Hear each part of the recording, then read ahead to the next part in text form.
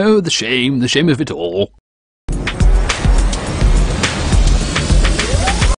You know how it goes. You find some minis that you think are really cool and you must have them, so you buy them, and then while you're waiting for them to turn up, you find some other minis that are even cooler and you really want them and you get them too, and then the first set get logged in the box while you paint the second set, and for some reason the minis that end up in the box never get painted.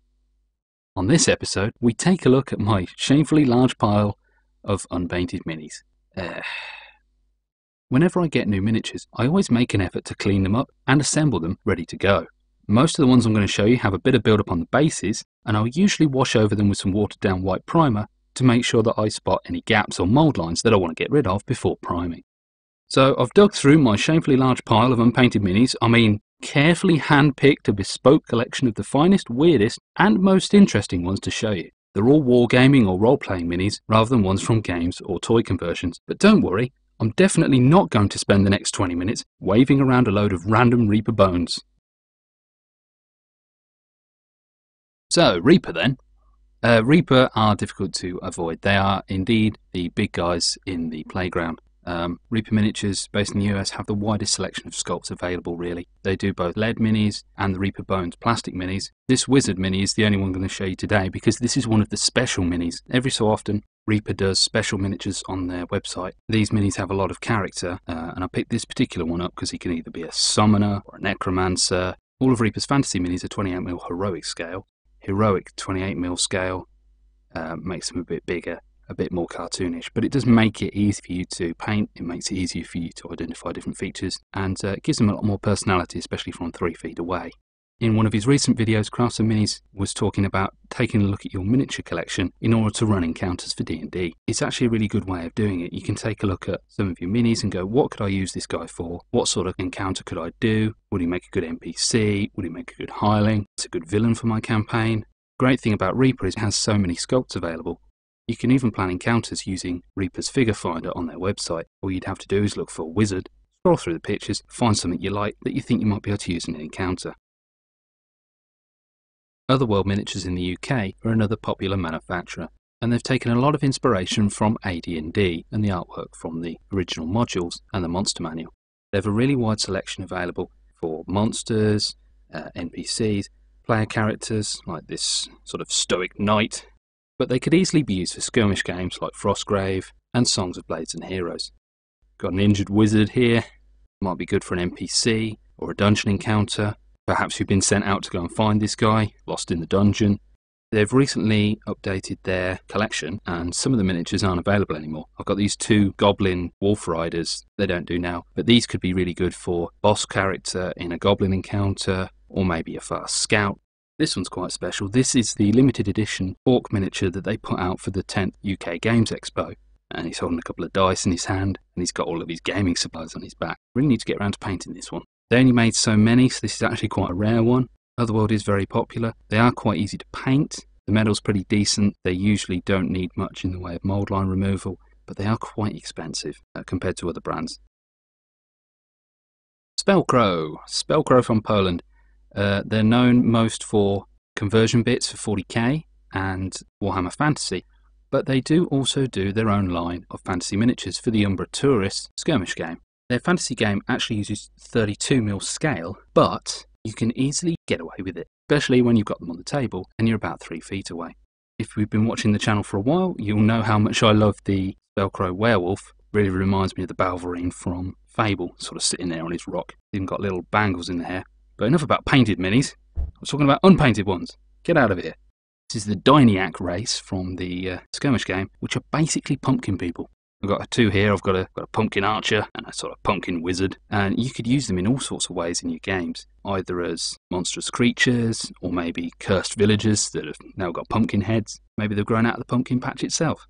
Perhaps the village is cursed, and the only way for the people to protect themselves is to carve themselves out a pumpkin head and wander around with it on.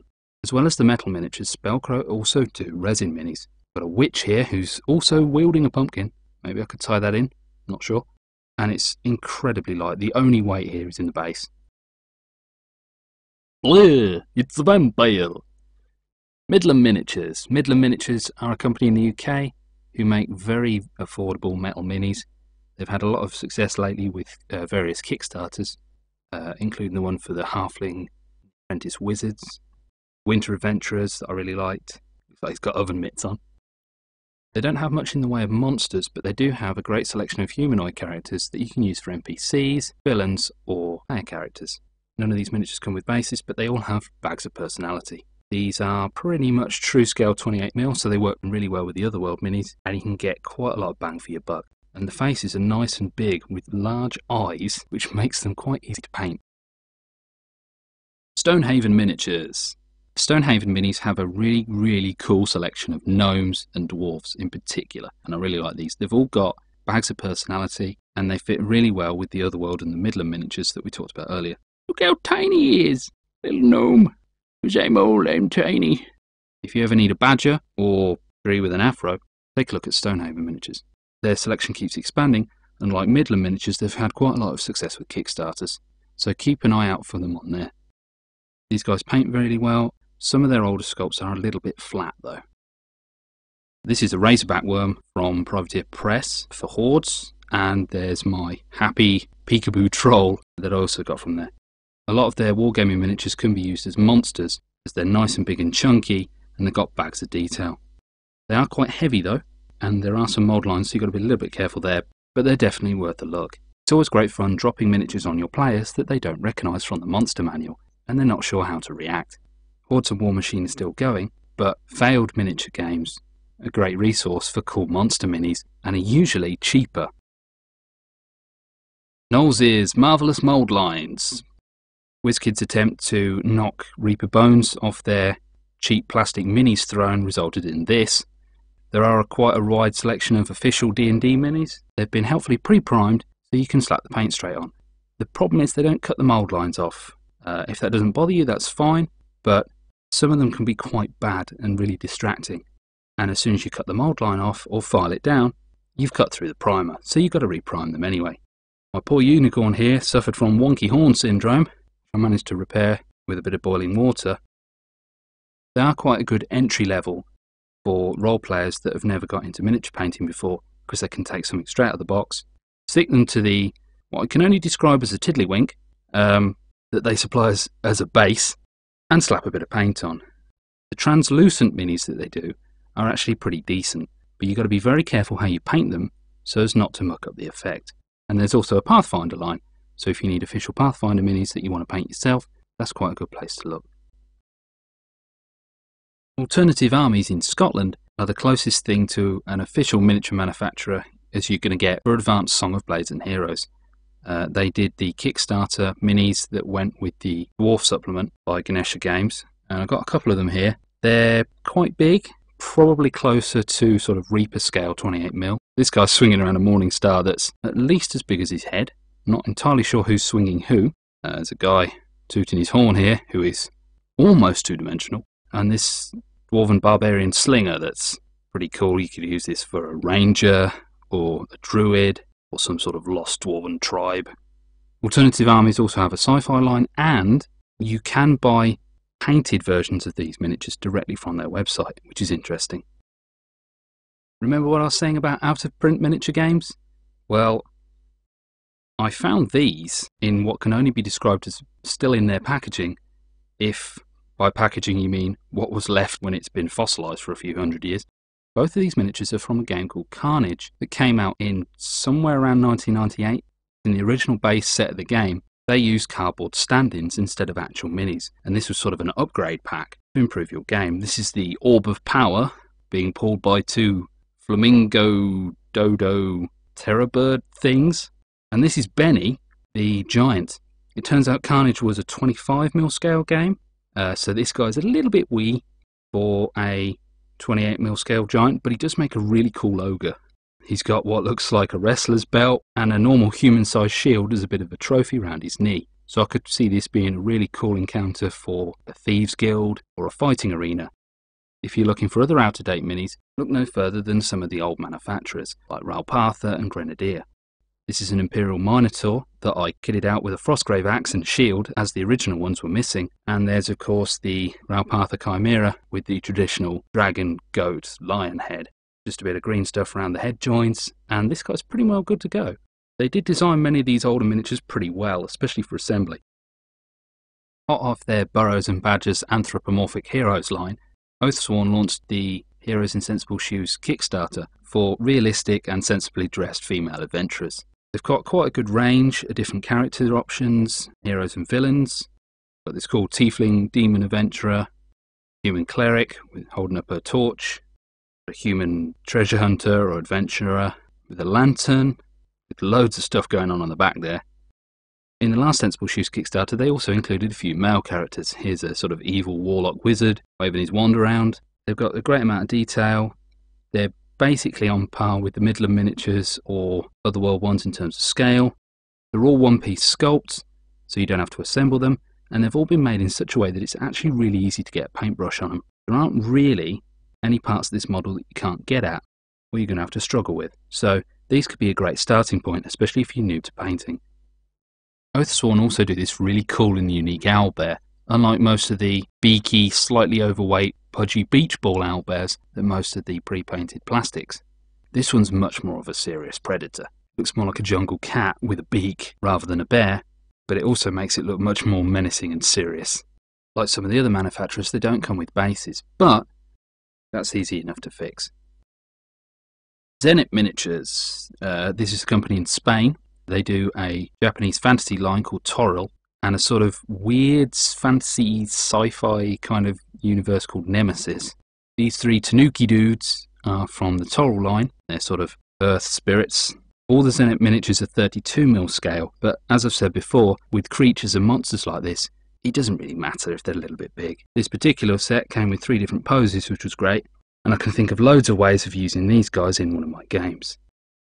This is one of the miniatures from the Nemesis line. Maybe this guy could be a psionicist or an illusionist or something cool like that. Unfortunately, this one came missing his arm, so I had to make one, but it works quite well. I think it'd be okay when it's painted. I'm not sure about the material they use though. These pewter miniatures seem to have too much tin in them, I think. They're very soft, especially compared to some of the others we've just seen. This one in particular is a little bit flimsy and brittle. Maybe it was just a bad batch, I'm not sure, but perhaps be a little bit careful. I couldn't have done this video without mentioning North Star. The Frostgrave plastic soldiers, barbarians, really cool. Is that guy wearing the Skyrim helmet? Angry McBeardface with his unfeasibly large hammer. What appears to be Conan from the end of the Conan the Barbarian film. No, not that one, the good one. Oh, this guy. This guy is a standard Frostgrave barbarian, but when you did the Kickstarter pre-order for the Frostgrave folio, it came with a metal head and arm holding his big mace, so that you could make the barbarian that's shown on the cover of the book. It also came with the 2 sigillist miniatures that are on there too. It's always a good bet to take a look at the Kickstarters they do for the various games, because you usually pick up a few cool extras. The North Star website also hosts other miniature companies like Cobblestone Castings and some of the big wargaming ones. You can dig around in their bargain bin and the clearance section to look for single sprues, and this can be a really great place to find some cool minis. I bought a single sprue of these Perry Foot Knights. While I don't need a load of medieval era foot soldiers or a mass battle wargame, one sprue gives me easily enough to use for town guard or representatives of the King's Army. They're multi-part kits, and you can assemble them in any way you want and get all sorts of different poses. I've actually combined these with some loose bits from some of my Frostgrave sprues to make them all a bit more unique and interesting. Because they're plastic minis, they're also really easy to cut out and alter in different ways. I've chipped this guy's shield up to make it look sort of battle-worn, and I've altered this guy's arm so he's got the shield right up against him. Buying multi-part sprues also gives you lots of bits left over that you can use for different projects. Gather round, children, while I tell you a story. These are miniatures from the World of Twilight. No, not that kind of Twilight. World of Twilight is a fantasy skirmish game that, rather than the standard humanoid tropes, uses dinosaurs and anthropomorphic lizard people. It's one of the quirkier and more unique fantasy skirmish games. I picked up these guys to use in my D&D game as lizard folk or turtle wizards or old sages. This little guy's about to force choke someone. This one's holding a very large staff made from an old bone. This is clearly the breakout alchemist tech priest of the group, his spanner / staff and his little flight cap. And this guy with his lantern / fishing rod, who could probably double for a turtle with very little effort. When I received these miniatures, the lantern arm was actually missing. I've had no end of minis that have been missing arms, bits of leg. I've even got a Reaper Bones frog beast that came with 2 left feet, which I wasn't too happy about, but what was great was that the guy at Twilight Miniatures not only noticed that it was missing before putting it in the box, he left a little note in there saying, "The lantern arm's currently missing, I don't have a spare one, I'll cast you another one and send it over." And this little guy turned up within 2 days. That's the best customer service I've ever had from a miniature company. It's great to see a small company put so much effort in to give such good customer service and to ensure that I have the best experience and the most fun putting together their model. Hero Forge! Thought I'd get some 3D printed minis in here too. Hero Forge have been doing it for a while. It's really easy to use, especially if you have no knowledge or interest in 3D modelling. All of their stuff's now printed by Shapeways, and their plastics are only getting better. This is Smokey the Tabaxi Monk from our ill-fated 5e game. I'm still 25 XP from level 6, guys, by the way. The campaign's been parked for quite a while now. Never mind. I noticed that with the Catfolk mini, when you put it into the fall backwards, it kind of makes it look like he's escaped from the Matrix set. And then I put the arrows in to make it look like he's just finished doing deflect missiles. And they're all 3D printed. They are pretty expensive, but you do get a unique sculpt that you put together yourself, and they paint up just as easily as normal plastic miniatures. Let's finish up with a bit of converting. These are the survivors of the last battered Arcane Legions booster pack from the back of my local game store. They're sort of wispy spirit demon thingies, and they all came with the same sculpt, but to make it a bit more interesting, I took the 4th miniature, which was actually pretty badly damaged, took off both of its arms and its head, and redistributed them to the rest of the team. This is the original sculpt, with the sort of magic effect on one hand and the sword in the other. This is my botched together double magic hand spirit, and this one is dual wielding swords. So if you find that you've got a lot of minis that have the same sculpt, you can have lots of fun just mixing and matching a couple of the pieces back together, and suddenly you've got a lot of unique minis. Right, that's your lot, the finest selection from my pile of hobby shame.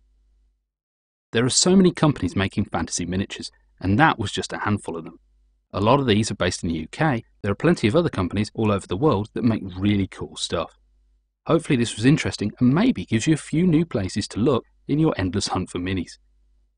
I'll come back at some point and show you some of my painted mini collection. It's full of some of your favourites like GW, Mantic, Warlord, Gripping Beast, repaints of pre-painted plastics like HeroClix, D&D, Pathfinder, EM4's pre-painted metal models, Heresy stuff, those German ones whose name I always forget, bit of resin madness, conversions, requisition toys, all sorts really.